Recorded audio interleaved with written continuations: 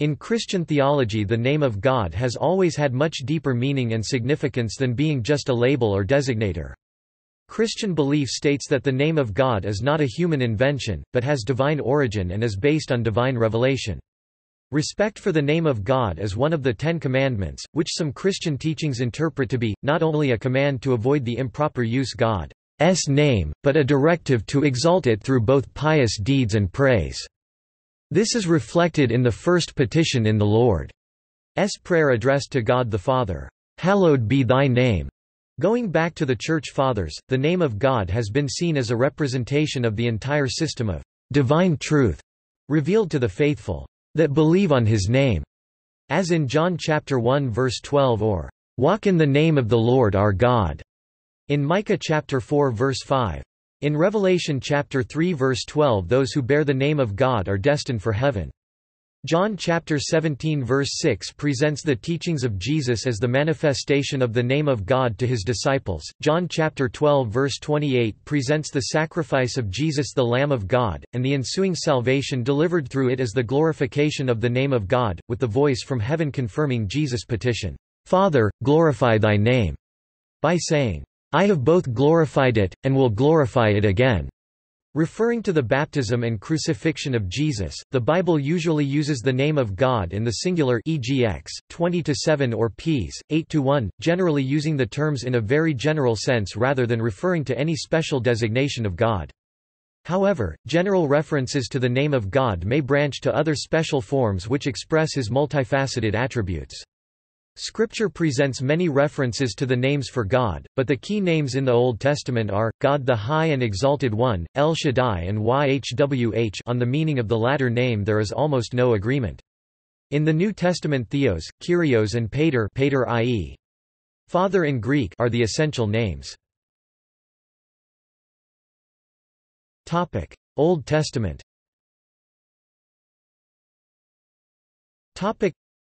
The Old Testament usually uses the name of God in the singular, e.g. X 20-7 or Ps 8-1, generally using the terms in a very general sense rather than referring to any special designation of God.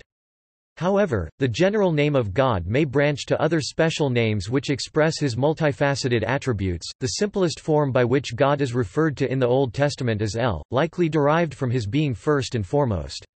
See proper names of earlier Canaanite gods. Elohim singular Eloah is likely derived from the same root and points to God as being strong and mighty, able to judge and to strike fear.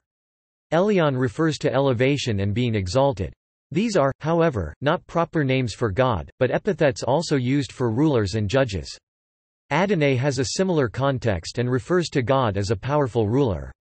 Similarly, El Shaddai, derived from Shad, i.e. Lord, also points to the power of God. Yahweh is the principal name in the Old Testament by which God reveals himself and is the most sacred, distinctive and incommunicable name of God. Based on Lev. 24:16, "He that blasphemes the name of Yahweh shall surely be put to death." Jews generally avoided the use of Yahweh and substituted Adonai or Elohim for it when reading Scripture. The pronunciation of Yhwh in the Old Testament can never be certain, given that the original Hebrew text only used consonants. The English form Jehovah was formed during the Middle Ages by combining the Latinization of the four consonants Yhwh with the vowel points that Masoretes used to indicate that the reader should say Adonai when Yhwh was encountered. Thus Jehovah was obtained by adding the vowels of Adonai to the consonants of Yhwh. Jehovah appears in Tyndale's Bible, the King James Version, and other translations from that time period and later. For instance, Jehovah's Witnesses make consistent use of Jehovah. Many English translations of the Bible translate the Tetragrammaton as Lord, following the Jewish practice of substituting Adonai for it. In the same sense as the substitution of Adonai, the Septuagint translation of the Hebrew Bible to Greek mainly used the word Kyrios, Greek, Kyrios meaning Lord, for Yhwh. Apostle Paul was likely familiar with the use of the term Kyrios in the Septuagint and used it in his letters to refer to Jesus, thus signifying his divinity. The pronouncement, "I am that I am," in Exodus chapter 3 verse 14, in rabbinical scholarship taken as a gloss on the meaning of the Tetragrammaton, was in Hellenistic Judaism rendered as ego imi ho on. In the iconographic tradition of Eastern Christianity, it is common to depict Christ with a cruciform halo inscribed with the letters Omicron, Omega, Nu for Ho-On, he who is. In Exodus chapter 34 verse 14, God does give his name as jealous. Exodus chapter 34 verse 14 For thou shalt worship no other God, for the Lord, whose name is jealous, is a jealous God 1611 edition of King James Version Bible. New Testament.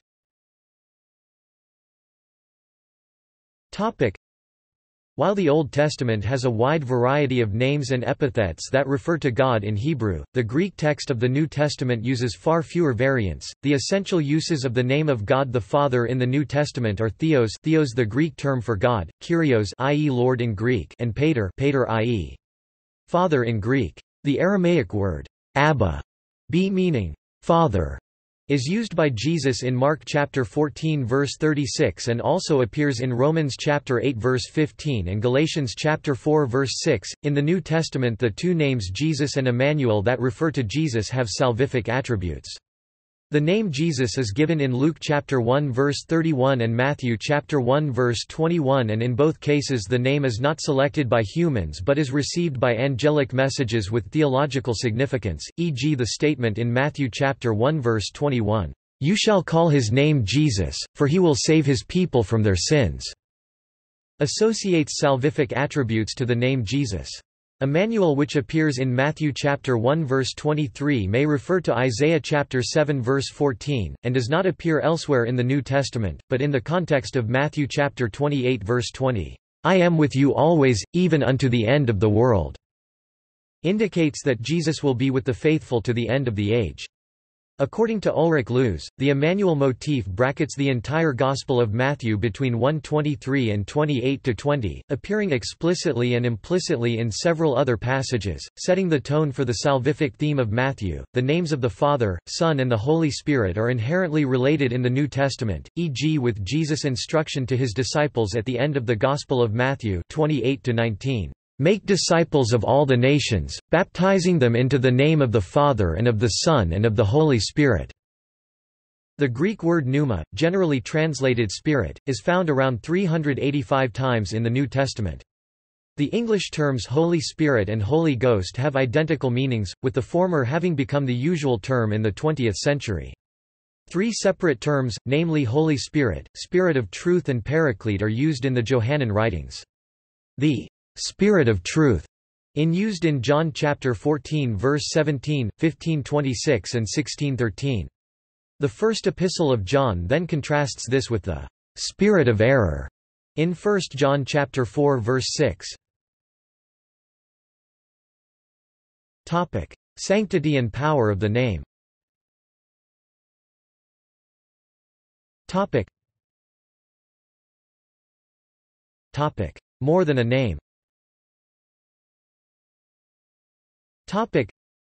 Although in some modern cultures names are simply labels and designators that distinguish one item from another, in Christian theology the names of God have always had much deeper meaning and significance.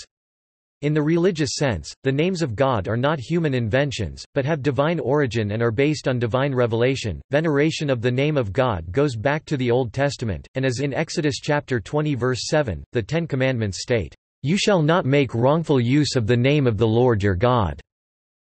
Christians' teachings view this commandment as not simply an avoidance of the use of the name of God, but as a directive to exalt it, through both pious deeds and praise. In Christian teachings, the name of God is not simply a label, but involves divine mysteries that require and preempt respect and praise.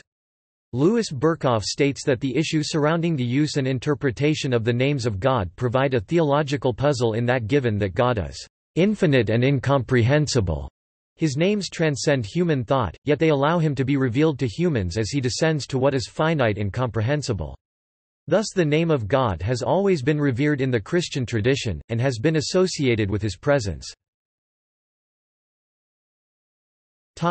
Name of God, Way of God.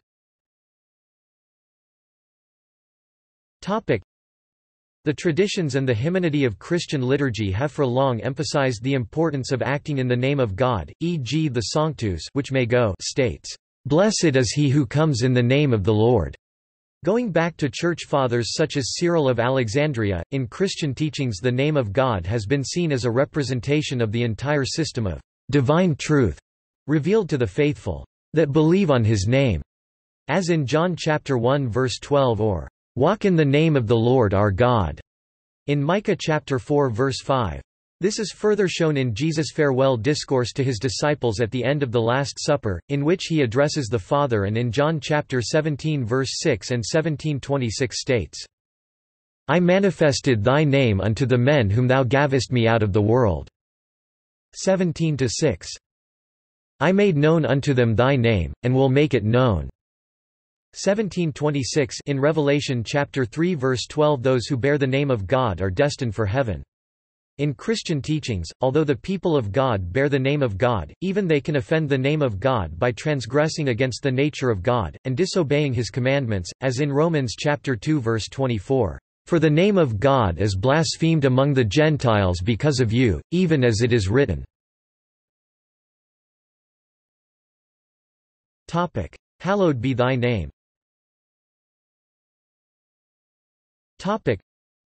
The first petition in the Lord's Prayer is, Hallowed be thy name, and is addressed to Our Father who art in heaven. In his 4th century sermon, Hallowed be thy name, thy kingdom come, Gregory of Nyssa referred to Romans chapter 2 verse 24 and Ezekiel chapter 36 verse 23, which states, And I will sanctify my great name, which hath been profaned among the nations, which ye have profaned in the midst of them, and the nations shall know that I am Yahweh, saith the Lord Yahweh, when I shall be sanctified in you before their eyes." Gregory stated that the petition that starts the Lord's Prayer deals with the insults, disregard, and inattention to the honor of God's name and seeks to remedy that through the pious actions of believers. Modern Christian theology has continued that teaching, and also adds that the remedy also involves the judgment of God against those who disrespect his name. In John chapter 12 verse 27, Jesus submits a petition to the Father and receives a response. Father, glorify thy name. There came therefore a voice out of heaven, saying, I have both glorified it, and will glorify it again. The first glorification refers to Matthew chapter 3 verse 17. This is my beloved Son, in whom I am well pleased. At the start of the ministry of Jesus with his baptism, and the second to his upcoming crucifixion. Thus in John chapter 12 verse 30 Jesus explains to the crowd who hear the voice, This voice hath not come for my sake, but for your sakes.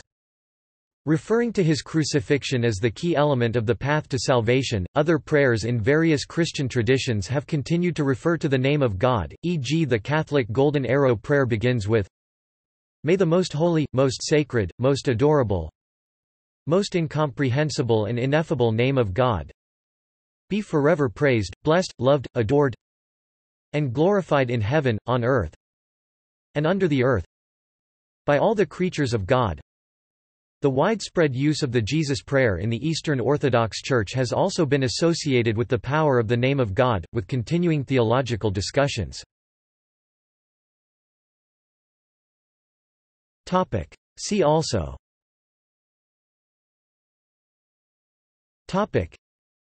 Attributes of God in Christianity, Amioslavy, Names of God, Names of God in Islam, Names of God in Judaism. References.